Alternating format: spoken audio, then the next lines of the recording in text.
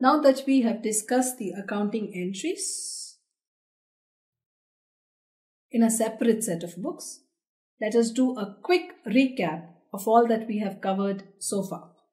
First, we defined a joint venture. What is a joint venture? A joint venture is a business of short duration or to complete a specific venture. Profits and losses are shared between the co-venturers in an agreed ratio. It is a short-term partnership. It's a specific purpose partnership. So what is the difference between joint venture and partnership? We discussed a few differences. You have partners in a partnership. We have co-venturers in a joint venture. Joint venture is for a specific purpose. Partnership, the business activity goes on for a long period of time. A minor cannot be a co-venture. A minor, however, can be admitted to the benefits of a partnership. A joint venture has no firm name. A partnership has a firm name. No separate set of books was required for a joint venture, but in case of a partnership, we do need a separate set of books. Profit and loss is ascertained from this separate set of books. Profit and loss is ascertained annually, every year in case of a partnership. But in case of a joint venture, profit and loss is ascertained at the end of the venture.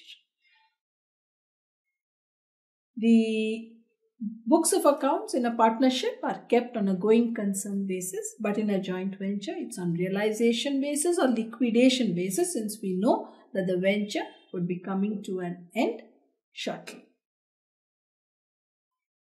The partnership is governed by the Partnership Act. Joint venture, there is a memorandum of understanding following the Contract Act. Accounting treatment, we said there were 3 types. One is with a separate set of books.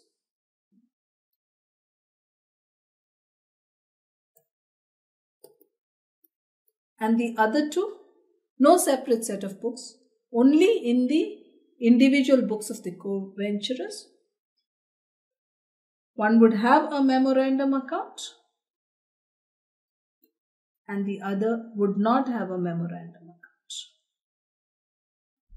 And we discussed the accounting entries when there is a separate set of books for the joint venture. Entries were simple.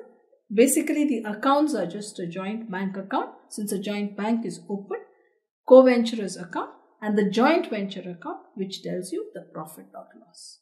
When money is brought in, joint bank account debit to the co-venturers account. For money which is spent on account of joint venture from the bank account, joint venture account debit to joint bank account. If expenses are met by a co-venturer personally, joint venture account debit to co-venturers account. Basically, the joint venture account is a nominal account. All expenses are debited to the joint venture account and incomes are credited to the joint venture account.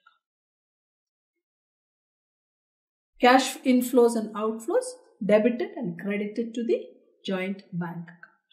Co-venturers account, personal accounts.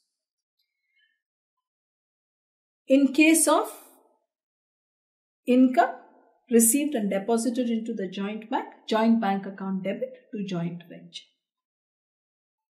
If income is received or any sale proceeds are received by any co-venturer, then it's co-venturer's account debit to joint venture.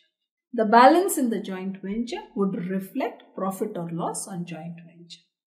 If it's a profit, the credit side would be more. Therefore, joint venture account debit to co-venturer's account in the profit sharing ratio.